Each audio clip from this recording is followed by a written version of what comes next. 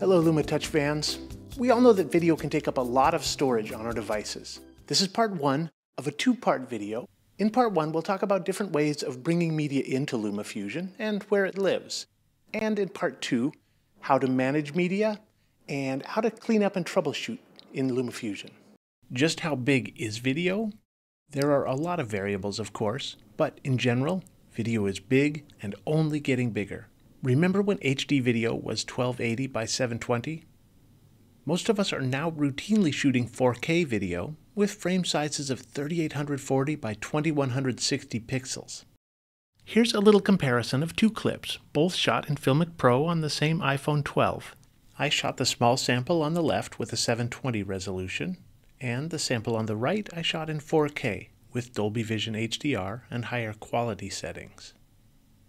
This 5-second clip takes up 8.5 megabytes for the 720p HD clip, and the 4K clip is 85 megabytes, or 10 times the size. Now that's just for 5 seconds. If you shot 10 minutes, you're dealing with storing over 100 megabytes with the smaller footage, and nearly a full gigabyte if you shot the higher quality footage.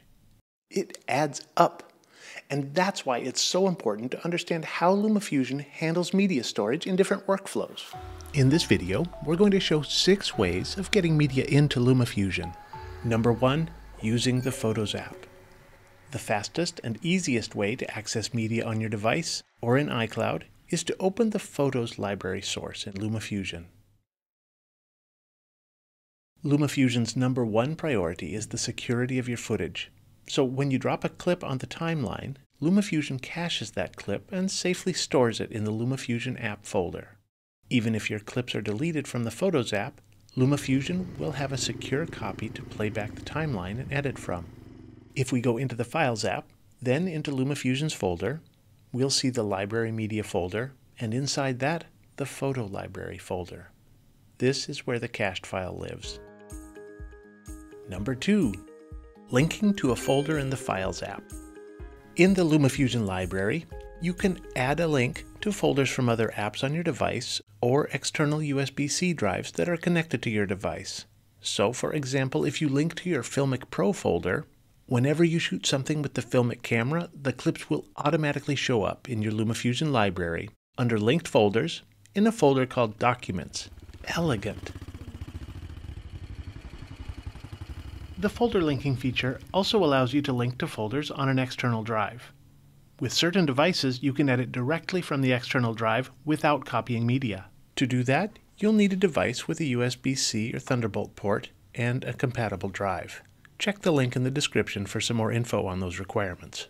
Be sure external drive editing is turned on in LumaFusion's preferences, because if it's turned off, then the media will be cached rather than allowing direct editing from the drive. Just access the drive by tapping Add Link to Folder and navigating to the volume where your clips are stored on the drive.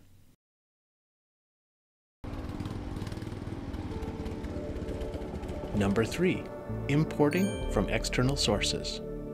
Now let's talk about media you import directly into the LumaFusion library. Tap on the Import Media option at the top of the library. Here you'll find cloud storage sources such as Box, Dropbox, Google Drive, or OneDrive, and also drives such as wireless network drives and SanDisk iXpand. Let's import some clips. Media imported from these sources goes into the Imported Media folder in the LumaFusion library. Over in the Files app, we can find that cache media. Inside the LumaFusion volume, look for the UserMedia folder and navigate to your selected import source, in this case OneDrive. Here are those files we just imported. Number 4. Direct library integrations.